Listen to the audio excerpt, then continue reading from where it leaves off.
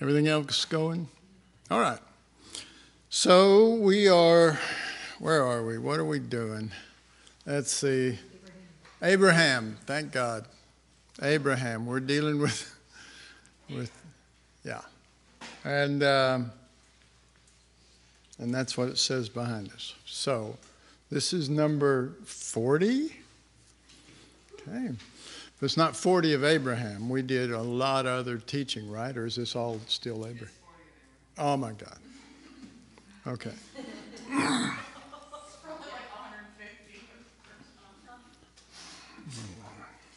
You know, people are considered really wise when they can say stuff in a succinct manner. So that makes me really dumb. All right, we are in Genesis 16, and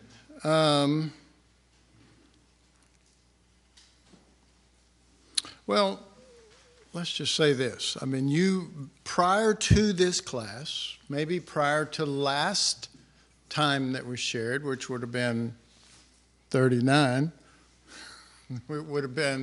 we talked about Hagar. You remember that? Talked about Hagar. And probably before that class, the primary thing that you knew about her was that she was the one who had Ishmael, right? Okay. But in that last class, number 39, we discovered some other things. Do y'all remember that? Oh, you do? Okay, so somebody tell me one of the things that we discovered in that class. Kelly, your hand's always first. No. Okay, if you're going to be the only hand, then yes. We discovered that Hagar, though she ran. One thing, though. Go ahead. She responded to the oppression in the right spirit. That's... Just take the class, brother. That's what we wanted. Amen. That's what we wanted. Okay. I saw another hand. Was that your hand? Okay, Lindsay. She's one of the only ones that God, one of the only women that God directly addressed. One of the only ones that he addressed directly. Okay. So what else? God Mallory? left, Abraham and Sarah's camp and went to find Hagar to check out her spirit in the situation. Amen. God left the camp of Abraham and Sarah and literally the promised land. And he went to check out her spirit in the whole matter. Okay, good. Somebody else? We really hit a lot of stuff. God called her by her name. The only one up to that point, literally, that he said, Hagar. Wow. Okay. Anything else?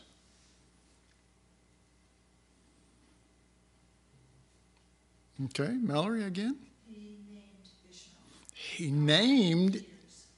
He named Ishmael. And Ishmael's name is God hears. And when God did that in an honorable way in the sense of, Hagar, this is proof that I hear.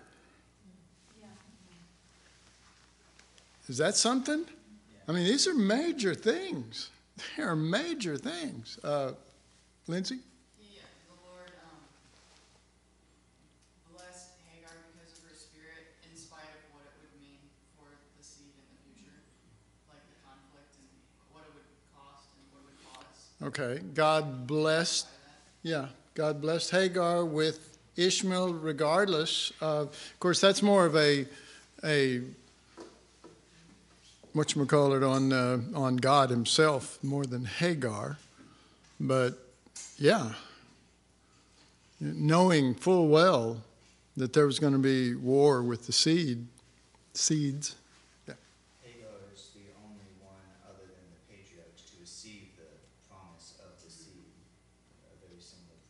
Yeah, it's very similar. And with that, when we say seed, many times we think plural, but and God did say, I will multiply thy seed.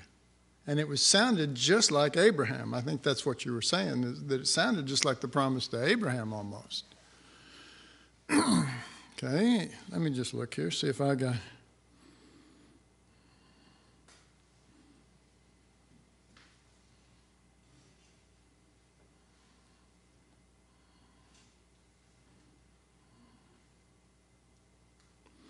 Okay, so I did have, at the start of this, I put, why did God show up and help Hagar?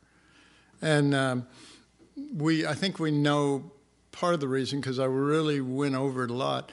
But maybe you remember when this first started between Sarah and Hagar, remember? And there's this conflict between them. And Sarah gets upset with Hagar, but goes to Abraham.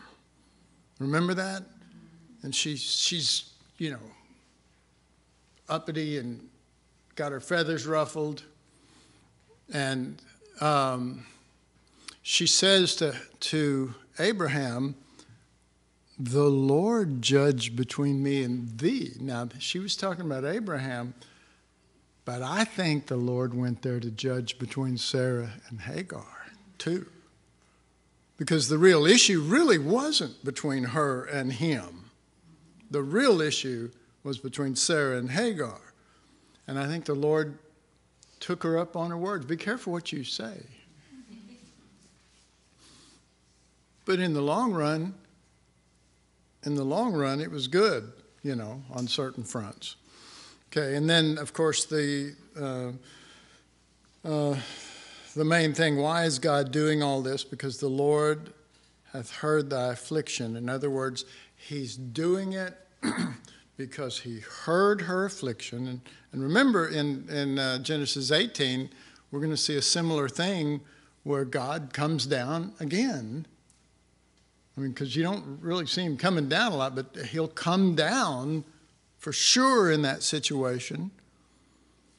And he will go check out Sodom and Gomorrah to see according to the cries that he has heard. That's a big deal. Come on. He's going to check it out. He says that he's going to do it based on the cries that he has heard to see if it's correct. All right. So that's why he's showing up with Hagar. Because the Lord hath heard thy affliction. Okay. So again, we said this, but he's showing up to check her heart, to check her spirit in relation to the oppression.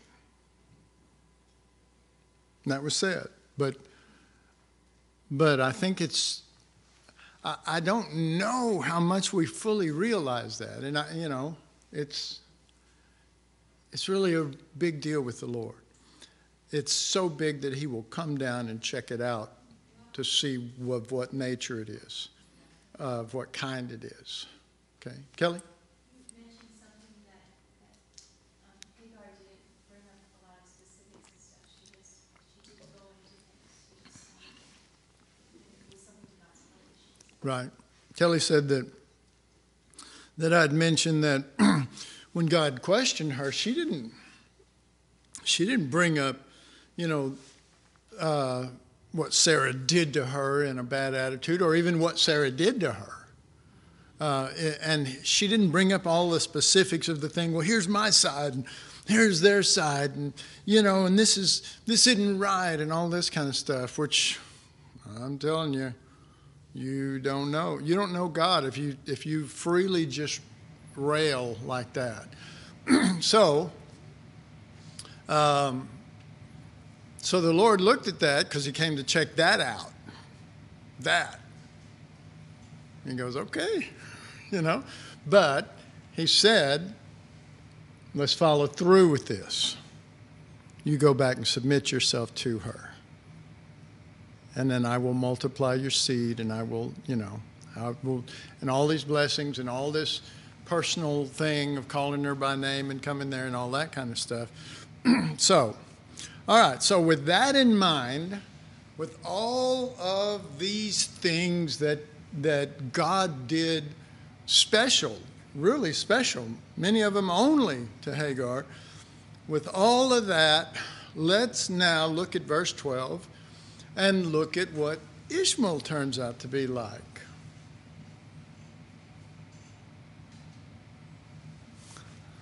Ready? Verse 12. This is 16:12. And I think this is a slightly different.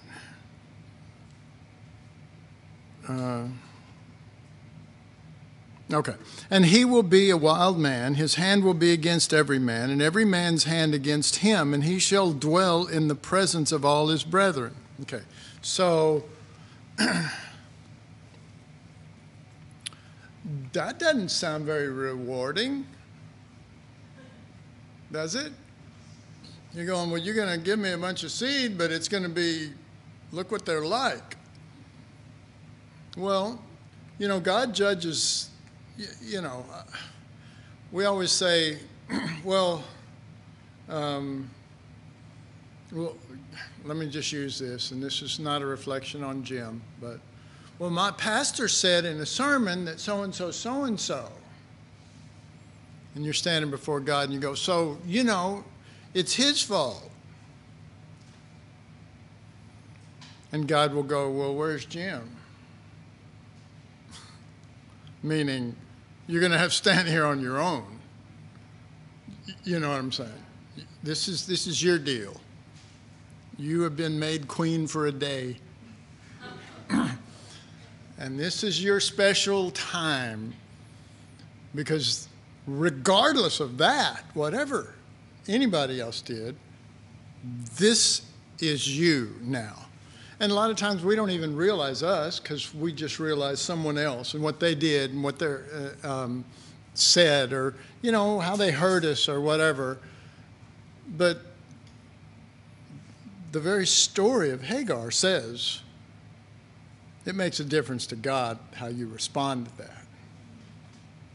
He'll take care of that stuff. Amen? He'll take care of that stuff. You be right with him.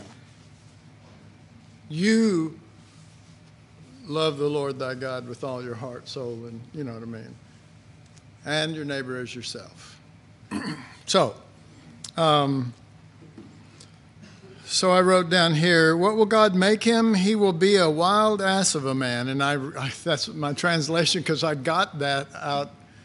I think I might have written it slightly off. No, I think the word is in there. I don't know what translation is it. He will be a wild donkey. Okay. What?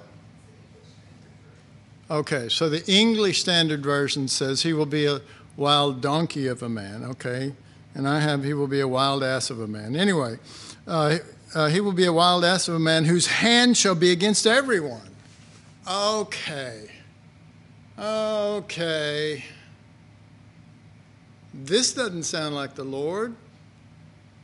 Okay, of course it doesn't. He's not the promised seed. That could be talking about you.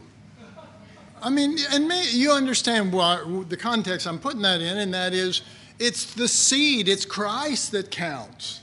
That's the thing that's important. It's important that you be in the seed. It's important that the seed eventually manifests through you. But it's, in this case, just because God made all of those promises to Hagar didn't mean that he was going to turn out and be like Jesus or whatever. You understand what I'm saying? It's the Messiah, Ishmael, the wild ass of a man. Anyway.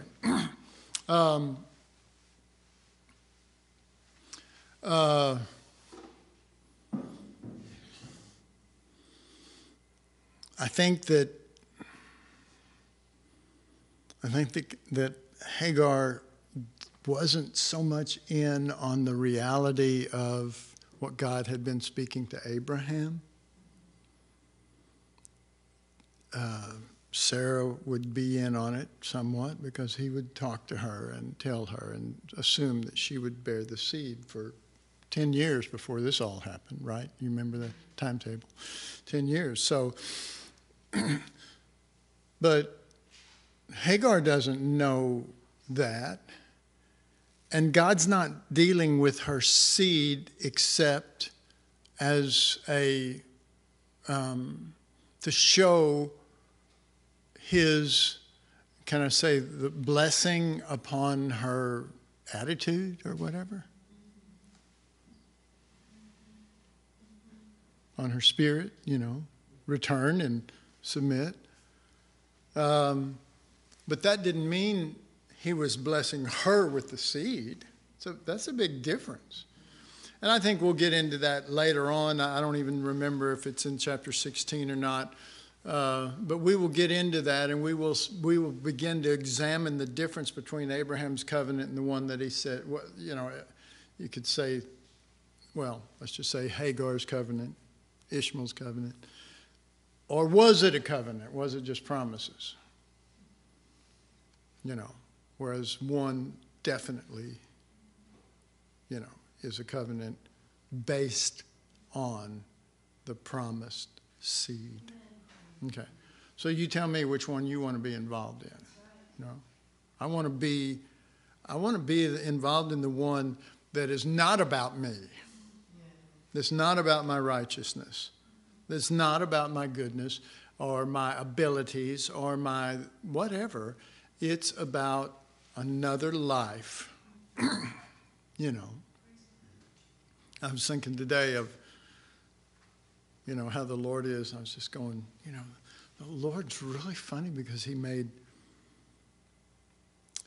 this world, and then he made my body, and then he put a life in that body, and then he put another life in that life. I'm going, I'm a stack of pancakes.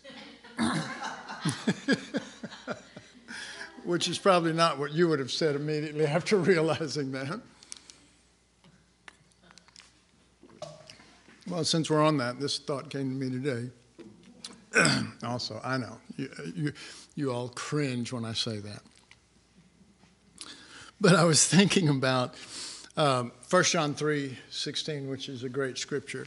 By this perceive we the love of God, because he laid down his life for us. And we ought to lay down our lives for the brethren. And I thought, those who don't do that, they have autism. We ought, but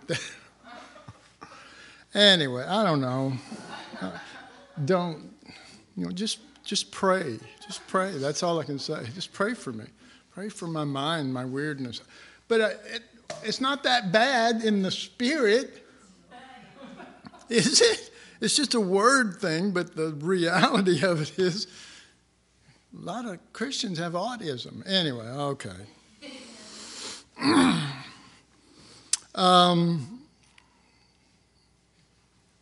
His hand will be against everyone. So I wrote, why would God have a hand in bringing about such a person? What would cause such a man to be brought into existence by God? Okay? Now remember, everything that God said to Hagar was to Hagar because of what she did. But this guy is going to stand alone too. Right? All right. So, and I wrote that in all sincerity when I was working on these notes and stuff, and if I could find my place, I would just go through these notes real quick and show you. But it's a long time ago, and I remember the Lord sharing with me about Hagar, and I was going, oh my God, it occurred to me, it's the only one he's really speaking directly to, and then I would discover the next thing, he called her by name, and then, I was just kept going. It just felt like a lot of stuff coming down that had never really happened before with a woman, and I'm going, this just seems crazy to me, but it was like crazy cool because of her spirit in that situation. And then the next verse is, and he's going to be a wild ass of a man, and every man his hand against every man, and all this kind of stuff. And I'm going, what? Well, I wrote it just like that as soon as I read the next verse. What would cause God to bring such a man into existence? So I wrote, after all, the Lord could have let Hagar die in the wilderness before Ishmael was even born, and effectively ended all of the centuries of agony to God's people before it began. All right. So, it also says in verse 12, and he shall dwell in the presence of his brethren. All right. Well, now, again, my mind goes places some don't, but I was having a hard time with it. I'm going, well, when you're in a family, you grow up in the presence of all your brethren. So, I question things at times, and it's good because the Holy Spirit goes, okay, good, because I was thinking of something else, you know what I mean? If he does that, I really had something else in mind. Thanks for asking. So, so I wrote, let's see, let me read that last verse. And shall dwell in the presence of his brethren. So I wrote, what did Ishmael's seed become? I said, but we are not just talking about a man, but a nation. When you talk about Ishmael, you're talking about a nation. If you talk about Isaac, or if you talk about Israel, you're talking about a nation, you see? And this is also a description of the ones God will multiply out from Ishmael in order to oppress Israel all their days. Yeah. Why? Okay. Why would God want to oppress Israel? Why would God want to oppress you? Why would God allow that stuff? He has a purpose in all of it. All things work together for good. But that good is, ultimately it's being conformed to his image so that the Father is getting the Son out of us. Okay? It's not that he goes, okay, Jews, you're the promised seed, and you're everything I want. Don't even worry about it. You know what I mean? I mean, that's the way some people look at it. You're the promised seed, and don't even worry about it. I'll always fight for you. I'll always, you won't ever have to worry. I'll take care of everything.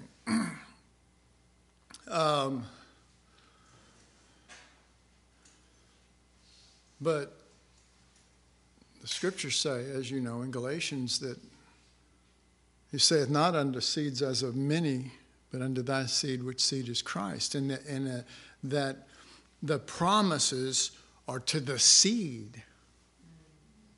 Okay?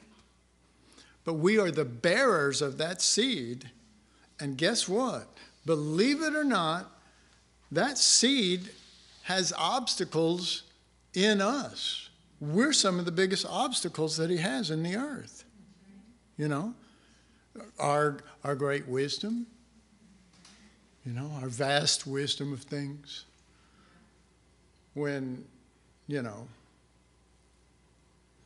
one of the things I'm going to love about the teaching 1 Peter is to show that our vast wisdom is like, we miss it, just totally miss it.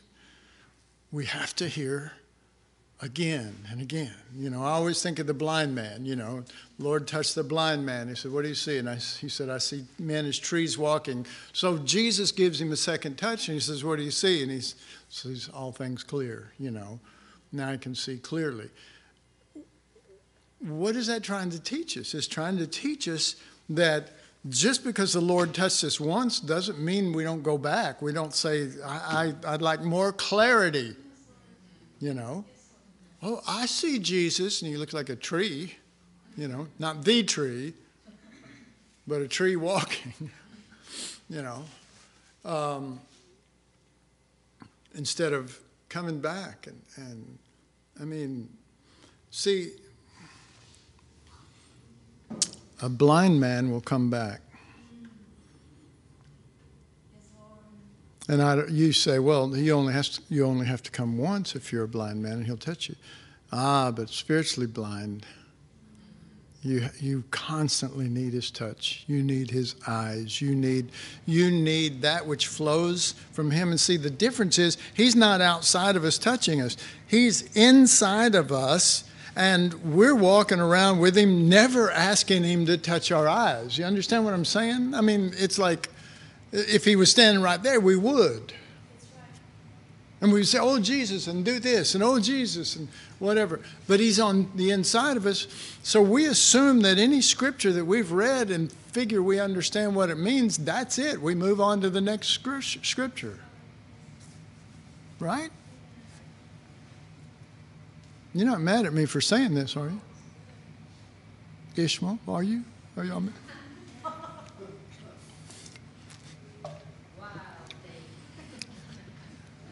Some of you are going, no, I'm not mad. And so I said Ishmael. I said, well, now I'm mad. But I mean, in a sense, folks, we are Ishmael. And Christ is the seed that is within us. And that's the promised seed. And we don't have to be a wild ass of a man or woman or whatever. A banshee. A wild banshee. Anybody ever get called that as a kid? Good, because you deserved it. In fact, it's making me cry right now. All right, so we're not talking about a man, but a nation. This is also a description of the ones God will multiply out from Ishmael in order to oppress Israel all their days. Because, think about it, the Ishmaelites, their hand is still against everybody.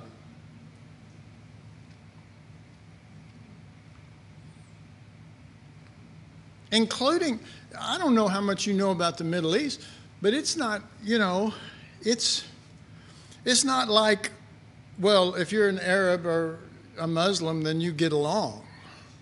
Okay, anybody know the difference between Iran and Iraq? You know the difference? Anybody know that? Okay. Tribes in Africa, same thing. Tribes that were here, the Native Americans, same thing. There was all that kind of stuff. Fighting and wars between, you know, America and Germany or Britain and Germany or, you know, there is meant to be division because it's not Christ. It can't help it. We will do that. We will do stuff. And you'll say, well, I would never do that. You probably do it to people all the time and don't even know it. Never really would face that you do, but you do. You do stuff to people. And, you know, I mean, I was a hippie, and I remember we had kind of a unspoken code. And as far as I was concerned, I was serious about that code. I wanted there to be peace and love and, you know, all of those things. And it sounds right and it sounds good and it is right and it is good, except for Jesus is our peace and Jesus is our, you know, the love, or God is our love. And then I ended up doing something that totally broke what the spirit of that thing was. And it broke me, and it's actually one of the main things that brought me to God. Brought me to the Lord. Because it put me in a broken state, and then the Lord was able to do what he was going to do. But, you know, so before that, I said, well, you know, the man, I don't know, anybody, raise your hand if you know who the man is. Okay, good for y'all. The man, we're not for the man. We're not going to serve the man, you know what I mean? And we're not going to, everything, is plastic, man. And all that, you people are just plastic. But, we were just as bad. There was nothing holy about us. We had more fun, but, but there's nothing holy about us, So, this is a whole nation. And their hand is not just against other nations, but against themselves. I mean, he dwells with his brethren, and their hands are against everyone else. Well, that would be within the brotherhood, too. Okay? So God will multiply out from Ishmael in order to oppress Israel all their days. They will be the same kind of seed as Ishmael. This can be seen in the fact that Ishmael will only have one brother.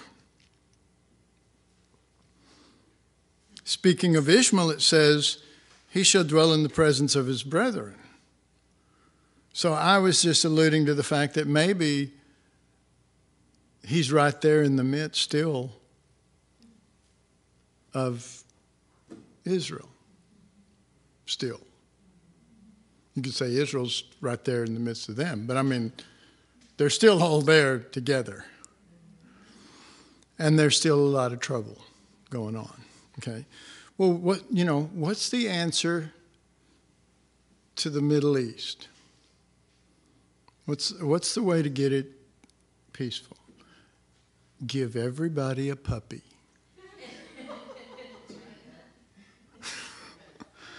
That's about some of the things we come up with, you know what I mean? I know what'll do it. No. You give us all a puppy, I'll kill your puppy, and then you'll go after mine. You know what I mean? That didn't change anything. Maybe for like 10 seconds. Everybody went, oh, and then it's like, hey, I want your puppy. So of Ishmael, it's not just speaking of his own seed, but Isaac, his brother. He'll dwell in the midst of his brethren. Ishmael, as a nation, will dwell in the presence of his brethren, Israel, to test for the firstborn. Right? They're still one family.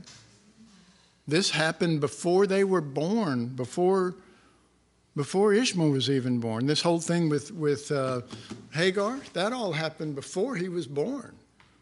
And Isaac was on the way, but it would be a while.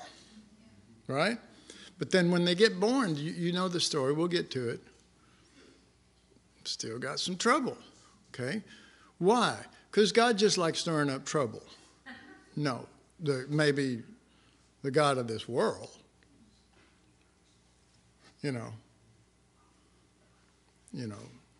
Your Lord Satan, Lord Vader. All right.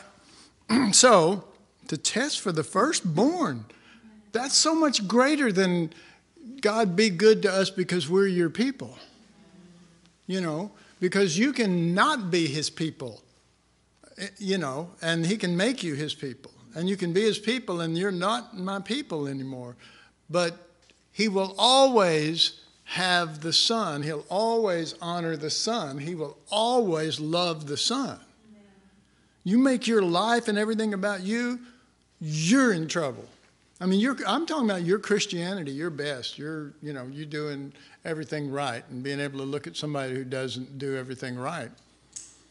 Well, then you're Ishmael, because that's what Ishmael will do. Do you remember the stories? I'm not making this up. This is what he does. Okay, well, so how does Isaac respond is the question. All right? So we know that when they get down the road, when Abraham gets down the road with Isaac, when he's had time to hear from the Lord in relationship to Isaac and everything, and to get through some things, because they got to go through some stuff. I mean, from the point that that Isaac is born, there's stuff between all there until Genesis 22. And then Genesis 22, there's peace. I mean, read the story. There's not rebellion. There's not questioning God. There's just, take thou thy son, thine only son, thine son whom thou lovest, and offer him for a holocaust unto me. You know the word Holocaust, right? It's the, what is it? Burnt offering. That's the actual Hebrew name for the burnt offering that is so commonly called the burnt offering. The name of it, their name for it, was always been Holocaust. I found that interesting that when the German Holocaust happened, that they called it a Holocaust instead of a massacre. You know?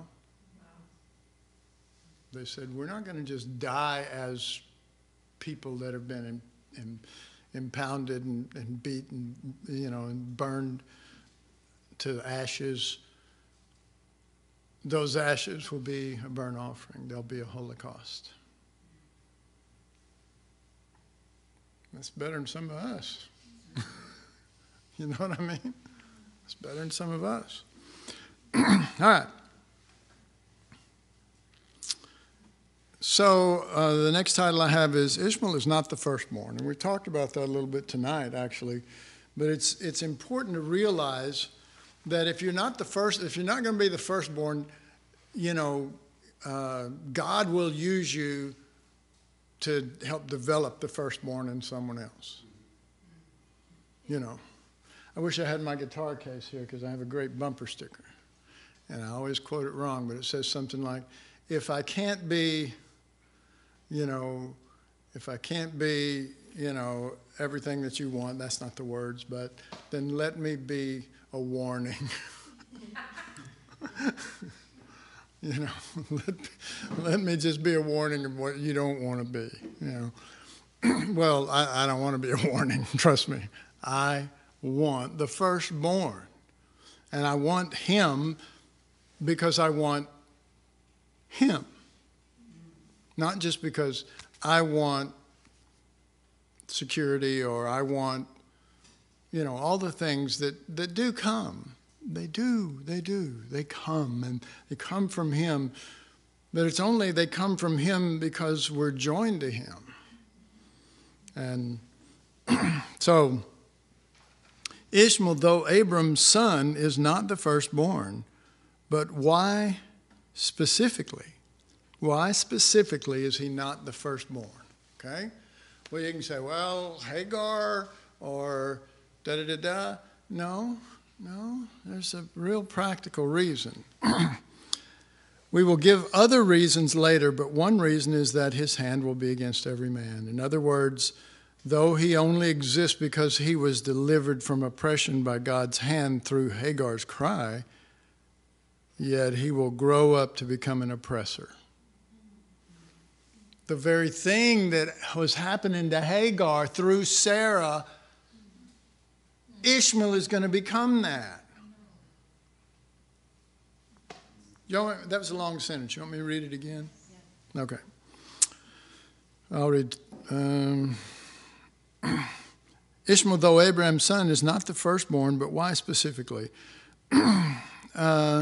One reason is that his hand will be against every man. In other words, though he only exists because he was delivered from oppression by God's hand through Hagar's cry, yet he will grow up to become an oppressor. Okay? In other words, the very reason by which God delivered him was because he and Hagar were oppressed by Sarah. But he will become one who oppresses. All right. So, and this is not uncommon.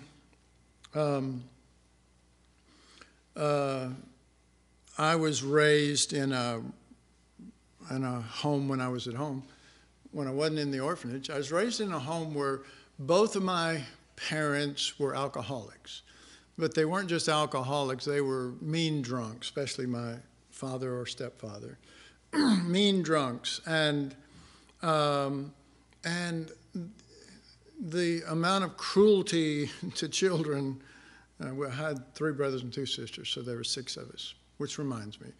My youngest sister, Bibi, is just been diagnosed with a rare form of cancer, and she's in stage 3, so please be in prayer for my little sister. And like a million other homes, you know, we weren't the only family that suffered through that kind of stuff. You know, and I'm sure there's worse, you know. But for us, you know, a lot of it was really a nightmare type situation. I mean, really, I mean, you're just little kids. You don't even know how to handle some of that. It's just unbelievable. But you can grow up and you can be oppressed as a little kid, and something begins to be formed in you where you get mean-spirited. You know what I mean? I mean, and then you're going to react that way. And then you're going to do it not because I want to be like Dad. You're going to do it because I hate Dad. You know what I mean? Because I hate him. And so then, but you can't take it out on Dad usually. You know what I mean? You usually never get that chance. So you take it out on, well, your wife or your kids or everybody else, the people you work with or whatever. And the cycle just keeps going. The cycle keeps going, just like what we just read. The cycle will keep going. And that's because, why? Because we're not handling that stuff right. And even, I mean, between my brothers and sisters and everything, I don't know how well everyone else handled it. I know one thing, I got to come to the Lord pretty early. And I'm extremely blessed that happened. And eventually, by the grace of God, got to lead my stepfather to Jesus. Trying to reverse the cycle. Trying to reverse the cycle with my own kids. I didn't, you know, folks, I was far from a perfect father. But in my mind, what I worked on was, number 1, I didn't want to drink. Number 2, I didn't want to slap my kids around. Number 3, I didn't want to use verbal abuse. You understand, there's a role here that starts happening. You go, I don't want this, and I don't want that, and I don't want this and that. And you know, especially if you're in the Lord, you can follow through with that, you know, to a major degree. But there's always other stuff wrong with you, and I know that. And I don't. So if anybody ever thought I was really a great dad, I don't think I probably was. But the Lord saved me from being what my dad was, you know. But he also saved me from not hating what my dad and my stepfather did, you know. I haven't got a chance to witness to my real father. He didn't want nothing to do with the Lord. Didn't want anything to do with it. Neither did my stepfather until a certain time. But those things are all in the Father's hands, and the Son is in us. And if we want to see, you know, we may not be able to change the world, but we can change us by Christ. You know what I mean? And see, it's almost stupid for me now. I'm sorry, and I shouldn't use that kind of language on that, but it's almost stupid for me to go and try to change the world, you know, be a missionary or do some great thing like that until you got some things settled in you. I mean, I was a missionary, and I've seen missionaries on the mission field. I've seen them really full of themselves, and, you know, what... Most of you that have been here for a while have heard me say, well, you know, if you are messed up here, a plane trip to your foreign field is not going to change you to make you a saint. You know, you're going to bring all that with you. Okay, so while we will never be totally conformed to the image of Christ, we can get down the road enough to present Christ, to present him. We not just speak, not just talk, but to present Christ and realize how desperate the world needs this Lamb Jesus, how desperate they need this. And you know, you talk about the Middle East, I got news for you. Jews need him just as much as the Muslims. In God's eyes, there's no difference in that sense. In that sense, there's no difference. They need the same life, you know. So my reason for saying that he's not the firstborn, or my first reason, I'll give some later, is that his hand will be against every man. Does that sound like Christ in you, the hope of glory? You know, that's not it. It's not it. You could look at him and say, not the seed. Right? Amen. And that's the way God does it. God doesn't go, well, you know, I remember the time by the river, by the Jordan River, when Ishmael sat on a stump. And he prayed, and it was beautiful. And I'm convinced that he didn't go by our words and our, you know, our religious things that we do, and we think he does. We had a great Sunday, didn't we? People going down to the altar. I went. Great Sunday of being with the Lord in that sense as a body. But it's possible to go down here and go, I hope everybody sees me. You know. Okay. There's one going to hell.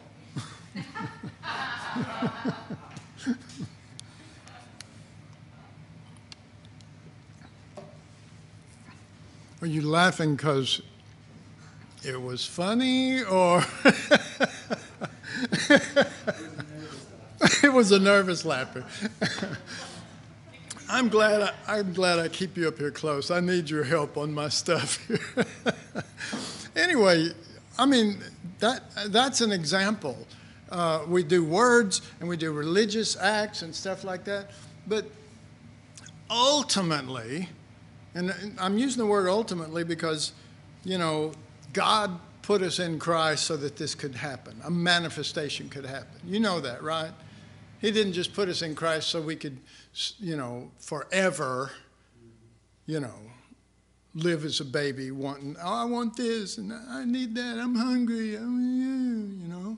He's going, my God, you're 40 years old and still wearing a diaper and sucking your thumb spiritually. I need somebody to change my diaper. Jim? So the Lord lists the things. His hand shall be against every man, you know. Okay, how can your hand be against every man? Well, it means it's for you. You know, my hand is for me. But see, we can't seem to see that or admit that unless God brings us to that. But we can't seem to do that. We have to see that our hand is against every man. I am Ishmael. I'm sorry for using this terminology, but it's just, I know the Lord is trying to just have me say it. You know, I'm just using this person, and I'm just, you know, this person is, you know, there's all of this stuff, and it's not just one person. You know, it's motives.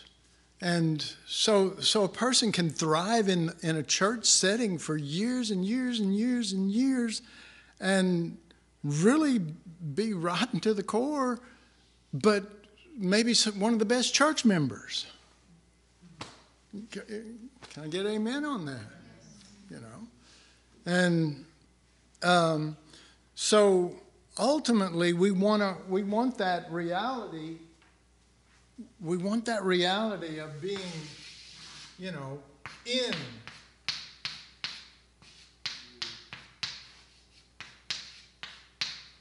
We want the stabilizing reality of being in Him. But it would be like, it would be like if I had the ability to put someone in me so that I could protect them and save them, okay? So I put them in there, but they never want to conform to me. You understand? So they're a foreign object. It's like a cancer. They're a foreign object. Now, we're talking about Jesus, and we're talking about, okay, but they're not automatically, I mean, let's put it this way. When they first go in, they're at their worst, you know. But then a process starts happening. You start conforming to his image, and you start changing from Ishmael to having him. So you don't change to Jesus. You may conform to his image, but it's his image. It's him. He's our hope. He's what we need. He is that. And so in here, you got, you know, see, we always draw it like a circle, but I remember years ago I said, I don't think that's the best picture. I said, the best picture I can think of is the vine, and that we are his branches, and the hope is that we draw the life out of the vine and into us. Okay, so what is this representing? We are in Christ right here, but he is in us right out here into the branch. See? So how do you do that? Well, number one, you have to, there you go. There you have it. You have to abide. But what does abide really mean? See, we go, I'm abiding, you know. Well, you know, next time you ask somebody, you know, are you abiding in the vine? Yeah. What does that mean? Well, I've been a Christian for 20 years. You know, I tithe. You know, the abiding is, I am, you know, see, here's the deal. I drew it like that. If we're just a little twig right here that you can't even see where the sap would go, but there is his life in there, then the goal, you know, would be more of Jesus, less of me, okay? So then what happens is that it starts getting bigger. But all of the growth is life growth. It's not ministry growth. It's not, you know, it's not involvement growth, but branches are totally involved. You know what I mean? Because why? Because they're in a total environment. Amen? That's a total environment right there. Okay, now let's draw a brick building, okay, called the church. Okay, let's give it a nice stained glass window so we all feel good when we go in the door. All right. I don't know why I'm off on this. I really don't. I mean, you would say, most of you are saying, well, you're off on this because I need it. I don't know. I'm just trying to follow the Holy Spirit.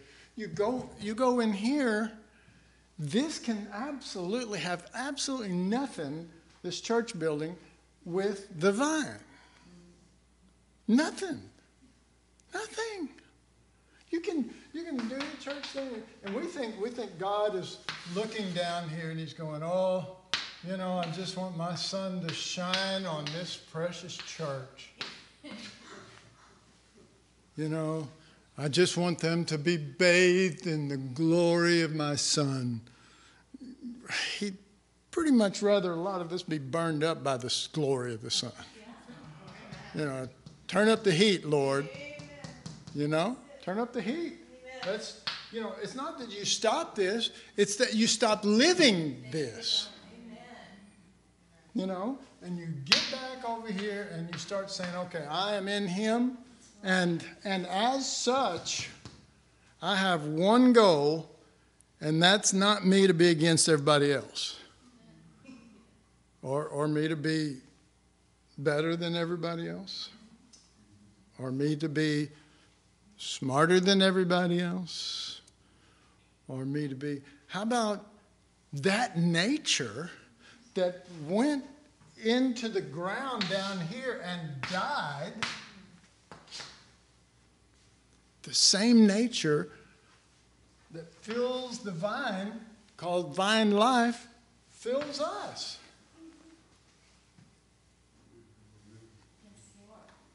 Fills us. You see why I like this better for an in Christ thing? Because I think it's more the truth. And besides, Jesus never drew any circles. And he didn't go in circles. That was the wilderness wanderers. Okay?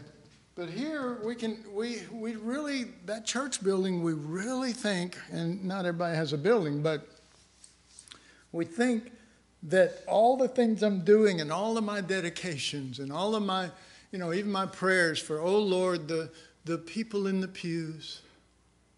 We'd never say the people in the pews. We'd say, oh Lord, the people. Bless the people in the pews. Let them get more spiritual and a raise. So they'll tithe more.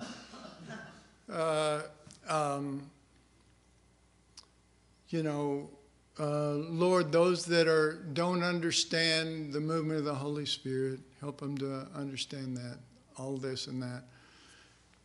You can understand the movement of the Holy Spirit through the charismatic movement and the charismatic gifts, because they are. The word gifts means charis, which comes from the word, or where we get the word charismatic. Charismatique, is that what it is? Yeah. It's been a while since I've taught on it that way. But is it valid? Yeah. Is it valid? Will it change your life? No, read it. Yet I show unto you a more excellent way. Yeah, that's the end of the body ministry and the gifts. But I'll show you a more excellent way. You can have all knowledge. You can be the smartest one in the fish tank. Big fish in a small tank, big bloated fish eating up all of it can get.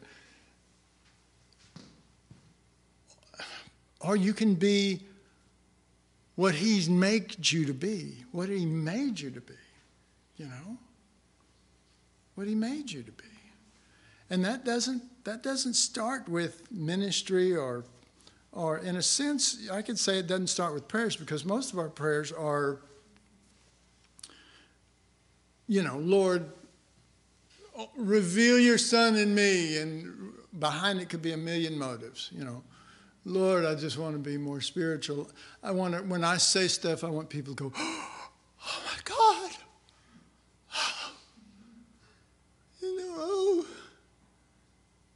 When Kelly speaks, I'm teasing. Stop it.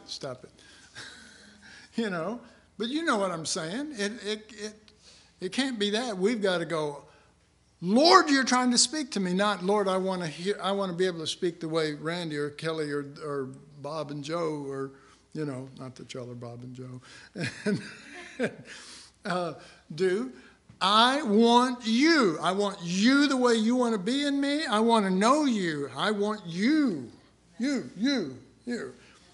Well, what's your motive? I love that when John the Baptist says, behold the Lamb of God. That time he didn't say takes away the sin. Behold the Lamb of God. Two of John's disciples go, hey, and they just walk off, and they go, John's going, hey, this ministry's of God too. And they follow him, and then Jesus stops and turns around and says, what are you seeking? What's your motive? What's your motive? Why am I emphasizing that so strong?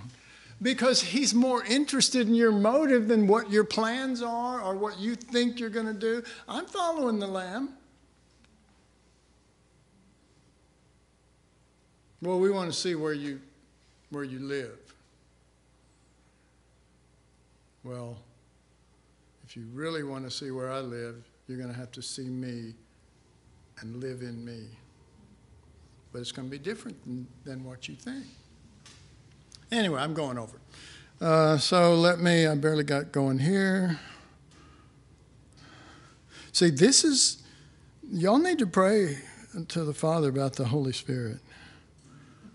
Because this is why we can't get anywhere. I mean, I know y'all want to blame me, but you tell me if this guy doesn't just all of a sudden take over service. Huh? Okay, let's see.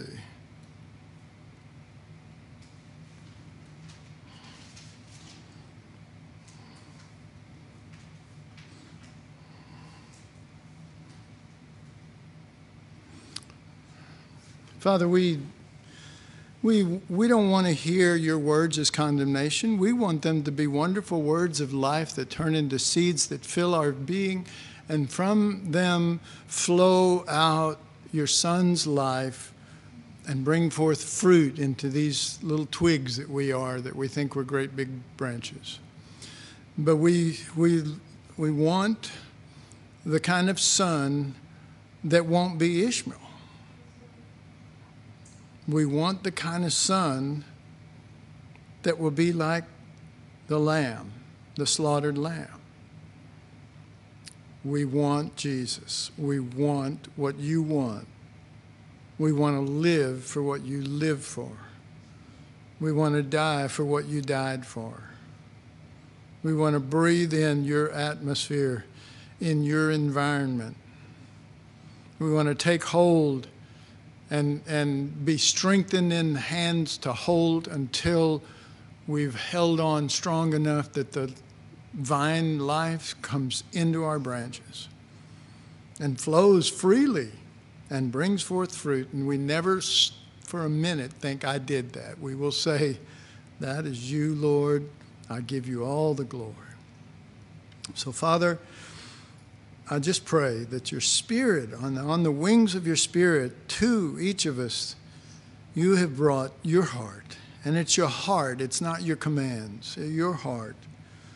And maybe to have even seen again the strength of your love for your son compared to Ishmael. Lord, if we could only see the contrast and see our lives as you would see it, either goat or sheep, either Ishmael or Isaac, Father, that you would help us to see such a contrast that we, like Ruth said, where you go, I will go, where you die, I will die.